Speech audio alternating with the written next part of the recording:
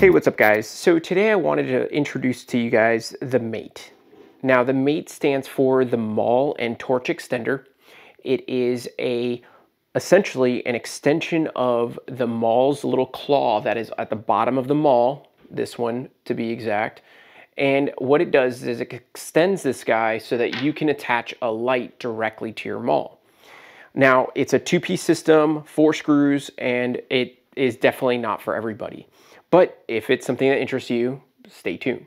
All right, so the reason this came up was because I wanted to attach my lights directly to my Mawl to make it easier to swap it from rifle to rifle to rifle, or especially if you're a guy that owns one Mawl, or if you're attaching a Mawl onto some kind of non-standard rail, like an MCX, a SCAR, an MP5, anything that will not give you a extra space underneath the Mawl to provide enough area or enough room to attach the actual light. Now, the other reason I wanted this was to position the light in the proper spot so that you can unscrew the head and actually reach the adjustments on the Mawl. So when this is installed, it looks like this. Now, some of you guys have probably noticed it on, let me move this over.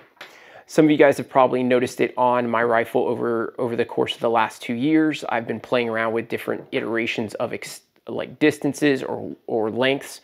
And I've also gone ahead through the process of elimination, figuring out what works with the majority of heads out there. Now, will this work with every single light out there? No.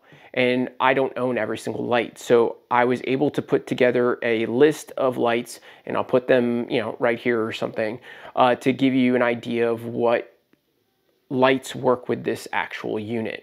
And then from there, what I've done is try to give myself the best wiggle room as possible so that it's not bumped up against my Mawl, because some people do that, and also positioning the light in the area where if the head is removed 1 hour later, I can get to the adjustment. Now, what about longer lights, which is kind of cool? So to show you with a longer light, what's awesome about this is that this plate that's right here that you can see on this end, this plate can be flipped around in different orientations to provide longer lights a position rearward so that the head is still oriented where you would need it.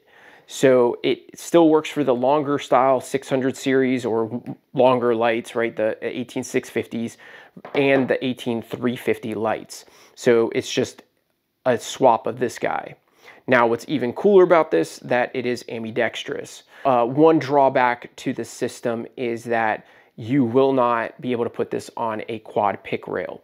It just doesn't fit on there. The side pick rails are going to be in the way. So this is meant for more smoother or rails that give you or provide you a side that isn't, or all your other sides that aren't Picatinny already. And if you already have Picatinny on the side, you're probably using a thumb screw or a pick mount for your light anyways. So just to avoid a couple of those problems, this product, came to fruition. Now, like I said, about 2 years worth of R&D on this thing and playing around with different sizes, and just over the years putting it to some abuse. If you have been to a class in the last year, you've probably seen it on my rifle, just in a different color and just a little bit different of format, just because it has been used. So hopefully this helps you guys understand what the Mawl MATE is and also what it's for. And if you have any questions about it, please put them below. But what I'm going to do now is actually put an instructional video on my website. So if you want to know how to install this, go to my website. It should be linked below, and it'll take you straight there. So hope this helps, guys, and hope this is something that interests you. If not, no big deal. I don't expect everybody to buy it, but if it is something that fits the needs that you have, go ahead. They're available on my website. Take care.